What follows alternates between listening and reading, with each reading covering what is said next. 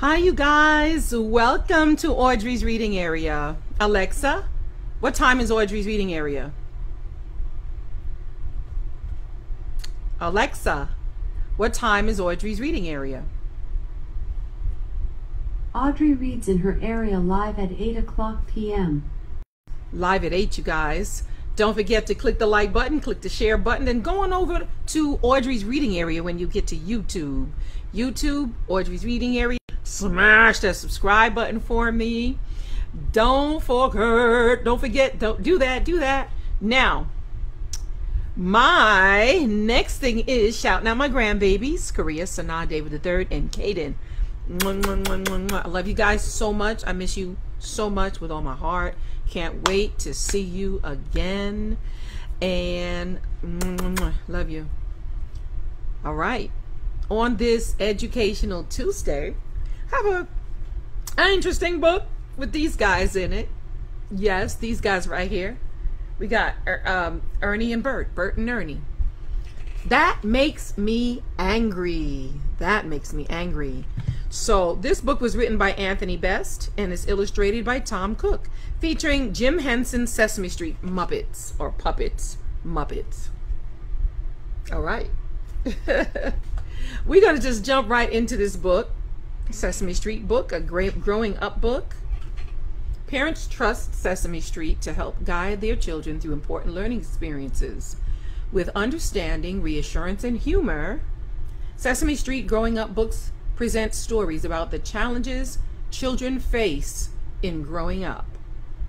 So,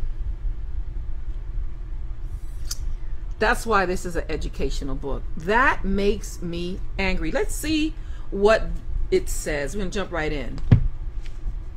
Aww. How cool. One morning, Ernie looked out the window. Ernie looked out the window and wondered what to do that day. Bert was settled into a chair with his new book, Famous Pigeons. Ernie watched some leaves and bits of paper dancing and swirling along Sesame Street. "Bert," he said suddenly, "guess what?" Then instead of letting Bert guess, he told him, "It's windy. It's windy, Bert. It's a good day to go to the park and fly a kite."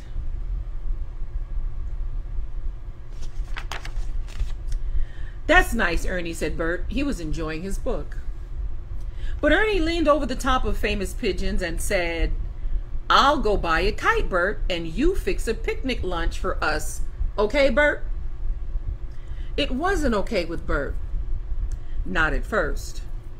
He wasn't fond of picnics on windy days. He was happy sitting and reading, but he began to think what fun it would be to watch a kite swoop and glide high in the air while he and Ernie held on tightly to the string and munched sandwiches and apples. "Well," he said at last, "okay, Ernie." "Swell, Bert," said Ernie. "Meet me at the big statue in the park with our lunch." "All right, Ernie." The big statue is, Bert was going to say, "fine," but Ernie had already slammed the door and was on his way.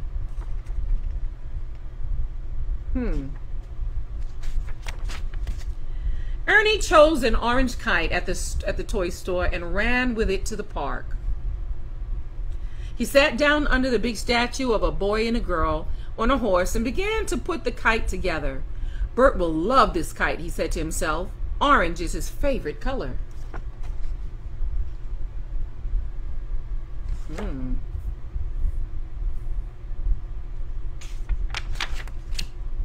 Meanwhile, Bert made 2 peanut butter and banana sandwiches. Ooh, I love peanut butter and banana.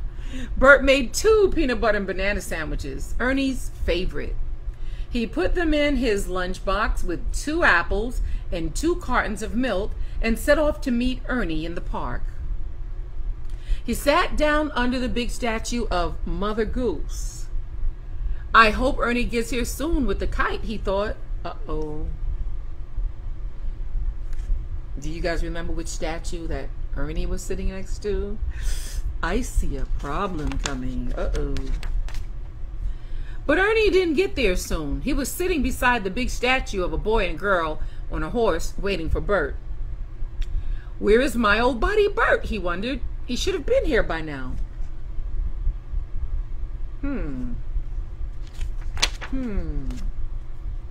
Before long, Bert was wondering the same thing about Ernie. Where can that Ernie be, he thought. He really should have been here by now.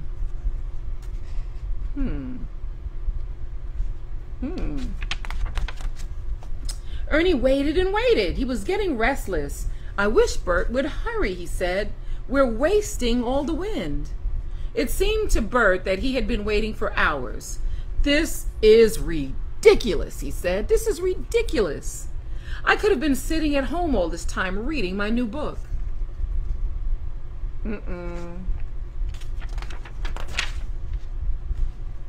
Suddenly, Ernie remembered that he had left Bert happily reading Famous Pigeons. I'll bet I know what happened to Bert, he said. He's reading his silly book and has forgotten all about our picnic and flying a kite with me. Oh, that makes me angry. By now, Bert had an idea about what had become of Ernie. This is just like Ernie, he said. He found something else to do and forgot all about buying a kite. He probably met Prairie Dawn and went off to play catch or jacks. That really makes me angry. Oh boy. It's like communication. So Ernie and Bert gave up waiting for each other and trudged home. Bert got home first. He shoved the lunchbox into the refrigerator and plopped down in his chair with Famous Pigeons. Before he could turn one page, the door flew open and there was Ernie. Oh boy. I'm very angry with you, Bert, yelled Ernie. I'm very angry with you, Ernie, yelled Bert. Ernie and Bert stared at each other. Why are you angry with me? Bert asked, amazed. Because you forgot all about having a picnic lunch and flying a kite with me. That's why, Ernie said. But that's why I'm angry with you, said Bert. Then Bert ran to the refrigerator and got the lunchbox to show Ernie. Ernie pulled the kite in the door to show Bert.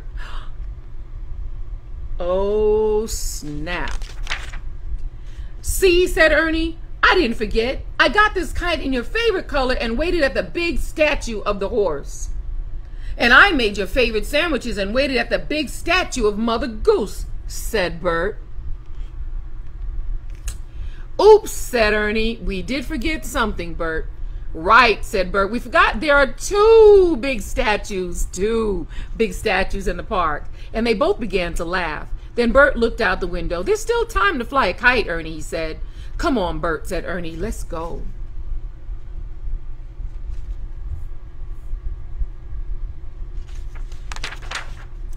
Back in the park, Ernie and Bert munched sandwiches and apples while they held the string and watched the kite swoop and glide high in the sky. See, Bert, isn't this fun? Asked Ernie. Yes, Ernie, and we're not angry anymore. Aw. The end. Well, that makes me angry. Yes, thank you for being here. It's the end of this book. Oh, I love this book. It shows communication is good, right? Communication helps. Don't get angry so fast, right? There could be an explanation. Yes, shout out to my mom, who is usually here. She's not here today. Today's her birthday. So I have a feeling my siblings have taken her out for her birthday. Happy, happy, happy birthday to you, to you, to you. Olay! To my mom. Happy birthday to your mom. Happy birthday to you. Happy birthday. Happy birthday, Mom. Shout out to you for your birthday. I hope you're enjoying it. I am pretty sure that my siblings are taking her out and she's having a good time. So thank you. Yeah, shout out to Victoria and shout out to Ellie, my cousin, for sharing my videos all the time.